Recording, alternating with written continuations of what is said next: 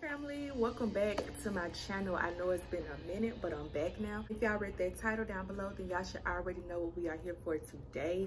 It has been a long time. When I say a long time, 2 years to be exact. It's been 2 years since I have done a review for 600 Pound Life, but we back at it today. Y'all know I do not like to waste time. Before we get started, please be sure to like, share, comment, and subscribe. Turn on your post notifications so that you notified every single time your girl call your phone.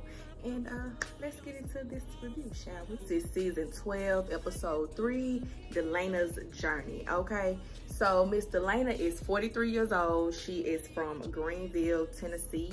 And her weight is unknown. Most of the time when we open up the episode, the weight is always unknown. She's very, very pretty, but her top row, I don't know if I think they was rotted out, but like her top row of teeth is non-existent. So when I seen that, I was like, well, how in the hell is she eating with no top fucking row of teeth? And she gotta have some type of damn indigestion, because I tell you, I got all my teeth and sometimes I still be forgetting to chew, and that shit be having me all type of choked up and hooked up around here. But nevertheless, honey, we get into the episode. So we see her waking up. So when they first pan, I'm like, that bed look kind of comfortable. How big is she? Like, is she not that big? Because they look like they laying pretty comfortable. You know, most times we see them, you know, the folks be looking uncomfortable as hell laying in the bed with their spouse. Well, we see what kind of bed they got, honey. It's 2 beds put together, basically. So she gets up, she basically makes her way out of the bed, but she used an office chair to roll around. Baby, did y'all see that towel on that office chair?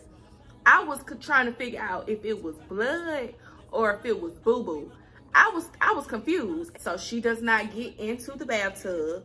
She sits on the side of the tub and she uses like a brush, like, you know, the back scrubber brush, and she puts a rag over it and gets into, you know, the places that she needs to wash up and get herself clean. She says she does not bathe every day, maybe every other day, because it's very, very difficult for her and it's painful for her. Takes her bath, she gets dressed, and of course, it's time for breakfast. So for breakfast, she says she eats crispy bacon, sausage, biscuits, eggs, and a side of coffee. When we get into her childhood, her upbringing, she was raised by her first cousin, which her name is Mary Ann, and we see her later on in the episode. Her mom had some complications and basically signed over her rights to the cousin, and her cousin had her ever since. And then once she was like 7 or 8 years old, her mom came back around, took her and the sister, put them in a car, drove them a couple miles down the road, put the sister out, and told her to walk back home, and kidnapped Delana. Delana said that she was living with the mom up until she was about 12 years old or something like that. And then her mom ended up dropping her back off at home with the grandmother and the cousin. She got pregnant at the age of 20 and she was in an abusive relationship. They got a divorce. She didn't have no money for no lawyer. He took the baby. So she had a boy the first go around. For that, she had a miscarriage. Then she got pregnant again by a different person. She got married, they divorced. He was abusive. She had a baby girl named Savannah. She divorced the husband. Savannah stayed with her up until she was about 12 years old. And then she moved with the brother, which is Delana's brother, Danny, who we eventually see in the episode as well. Delana and Savannah, they don't have a good relationship, and which we found out later in the episode. It's mostly because Savannah felt that Delana was always projecting her insecurities on her. Like, don't do this, don't do that, or you're gonna end up like me. And it in turn messed with Savannah's mental, and she ended up having like body dysmorphia, you know, off of that. So it was too much for her to take, and she left. Eventually she ended up meeting James. They met on an online dating site. They went out on a first date at a breakfast spot, and it was up for them ever since, honey. They got married, but she ended up getting an infection in her leg, and she was in the hospital for a few months, or 5 days, I'm sorry, 5 days. And James moved in with her and started taking care of her. Eventually they got married. And then we see in James' confessional, he says that, you know, he missed doing adventurous stuff for her. Like, she was very, very adventurous. They would go to Florida, take little road trips, sightsee, stuff like that. He missed that part. of their marriage, and he hopes that with this journey, with this surgery, that they can get back to that. Says every time they try to do something that'll, you know, get Delana back on a good foot, get her back eating healthy, on a healthier path, she'll do it for a few days and then she'll fall off the wagon. And he also acknowledges the wrongdoings, because he said that he was enabling her, bringing her things that she wanted, anything that she asked for, she gets upset. He pacifies her with whatever that she asked for, so that she's not always angry. An hour later, they get ready to go to the grocery store.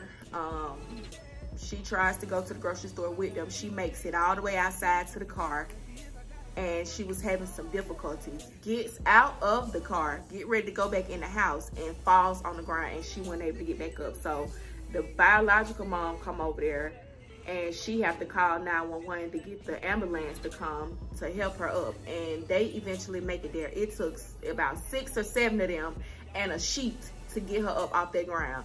They tried to take her up the steps. Her knees gave out, so they had to rip the railing off the banister and put her in a wheelchair and wheel her in the house. I mean, but she was very grateful. She wasn't mean. She wasn't nasty, because, you know, most times when we see these people on 600-pound life, honey, they fall, they get into an accident, they act like it's everybody's fault except for them being big as hell. I thought her ass was gonna end up in the hospital, honey. That's what I thought, the way she was crying about her knees giving out. It's the first month into the journey. She's headed to Houston to go see Dr. Now. She says that since the fall that I just previously told y'all about, she's been taking her weight loss journey serious. She started herself. And I did see that she was moving around a little bit better. She said once again, she did not know how much she weighed. The last time she got on the scale, she was about 500 pounds. So she jump-started her weight loss journey. She started doing things on her own, eating a little bit better, portioning out her meals. That's so she say. So they say they're gonna split the ride up. 6 hours there, 6 hours back. So they get in the car and they get like 50 miles up the road, and the damn van break down. They break down in the middle of the road. Now, y'all, if y'all know me, y'all know I do not ride on no expressway. I don't drive on the expressway. I will ride in the car with you, but I don't drive on no expressway. And this shit here just showed me exactly why I keep my ass off the expressway, because they broke down in the middle of the damn road. I would have pissed on myself. The damn production crew had to get out the car, help them push the van over to the side of the road.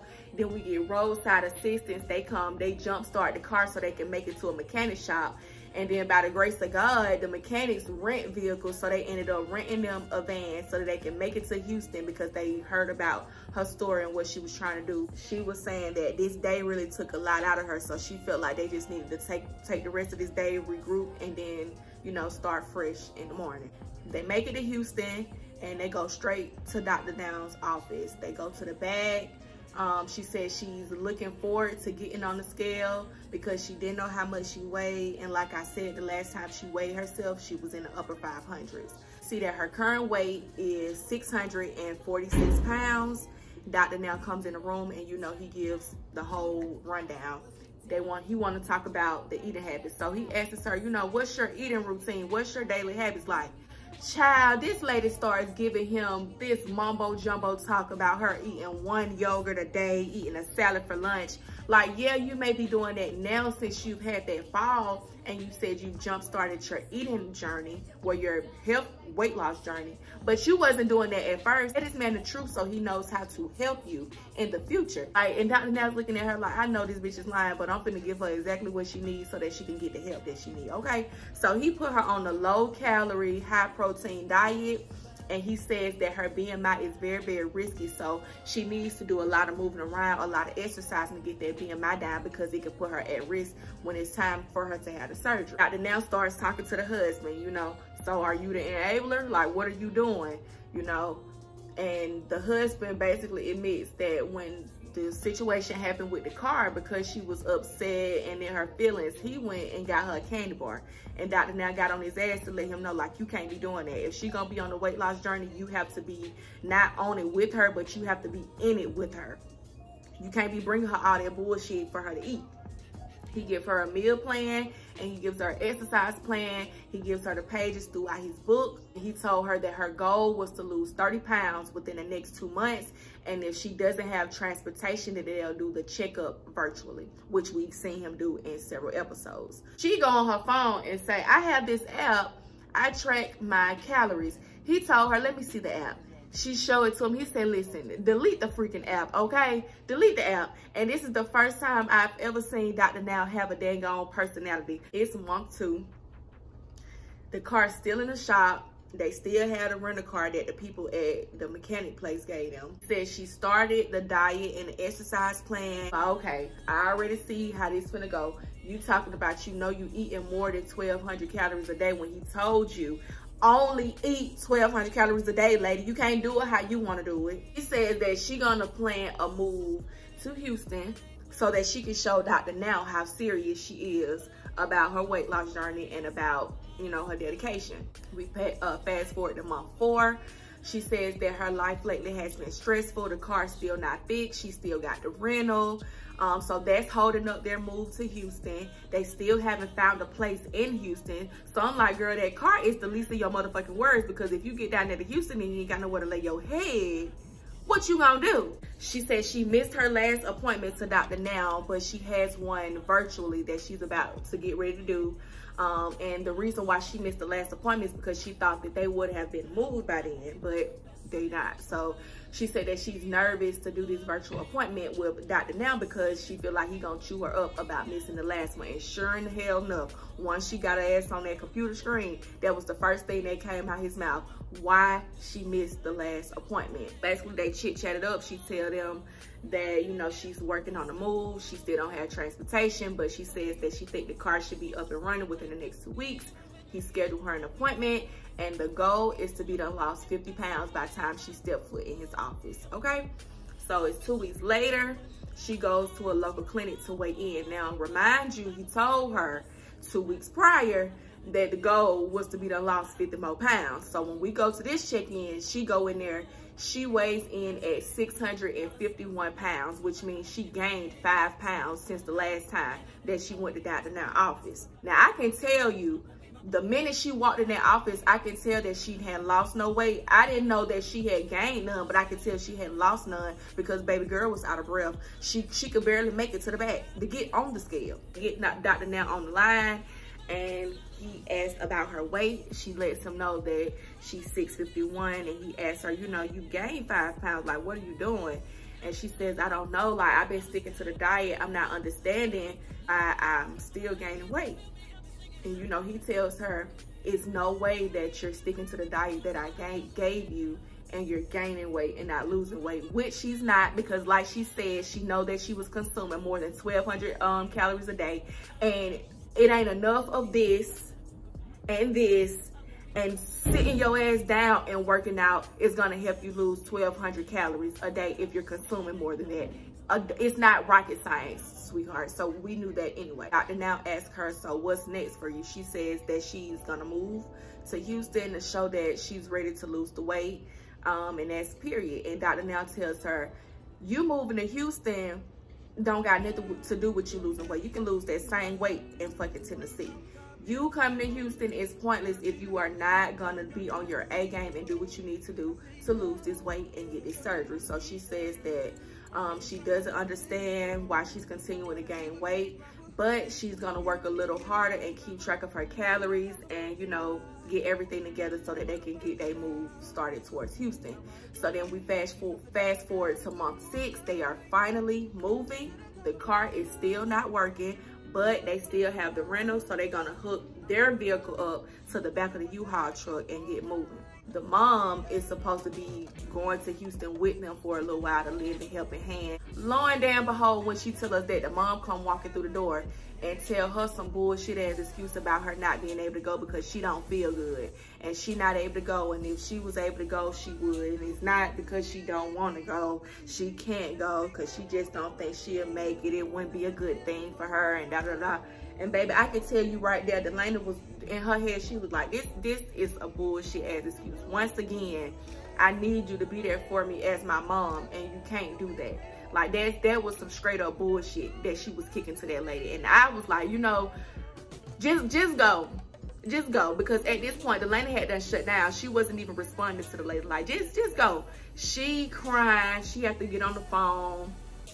She had to call her brother, Danny, like I told y'all, the one that Savannah, her daughter, is living with. And Danny at work, but he live in North Carolina. So he said he would be down to helping her move. He come right away. The truck was already loaded. I think they had like a couple of things that they had to get on the van. The daughter comes with Danny. We also learned that, you know, Savannah and Delana haven't spoke to each other in about 6 or 7 months. And Savannah has a baby. So Delana is a grandmother. When Danny comes, she brings the daughter and the grandbaby, and they get a chance to talk. And, you know, well, not really talk, but, you know, they get a chance to be in each other's embrace. And she got a chance to see her grandbaby. And they get moving, honey. They rest that night, and then the next morning they get up and they head to Houston. They make it to the house. It's nice. It's spacious on the inside. But baby, I don't know if it was like a futon sofa or a mattress, but did y'all catch when they was moving that thing in the house and they had the white part showing and it looked like it was another fucking blood stain on it? It was a brown stain on it. Throw that shit in the garbage. That is disgusting. Who is laying on that? See, it's month 7. Since being in Houston, she says that she has been taking her diet serious and she has an appointment in a few weeks. So in those few weeks, I guess it goes to a whole nother month because it flashes to month 8. It's appointment day. She isn't using her walker anymore. She does look smaller. She does her weight in and she is at 578 pounds. So she has lost 68 pounds. And I was like, you go, girl. I gave her a round of applause because she did that. And I can tell that she was very, very proud. Even her husband, he was like, wow, like, I can't believe you did it. Like, to see that weight loss in that amount of time, like, even with the move and everything, like, I was very proud of her. I know I talk a lot of shit, but I be proud of these folks. And this is one of those episodes where I can say, I almost shed a little tear because I was like, oh, I'm so proud of her. Dr. Nell comes in and he asks, you know, what you're doing, what are you doing to keep the weight off, you know, lose the weight, you know, portion control, exercise, and she says she's afraid of falling, so she does most of her walking and her moving around in the house. He didn't really have a problem with that. He says that he is proud of her progress. He says that she has another 40-pound goal for the next 30 days, and then she will be good to go for surgery. He says that being that her BMI is still high, it's 103, it's still very risky for surgery, so they're gonna have to do a whole lot of running tests and, you know, stuff like that just to make sure that she's good to go for surgery. Month 10, it's surgery day, baby. She in the bed, they rolling her back, you know, she's saying that she's nervous because, like, what if her heart isn't strong enough to take the surgery and all that stuff. This is the start of the next chapter of her life, and they take her back.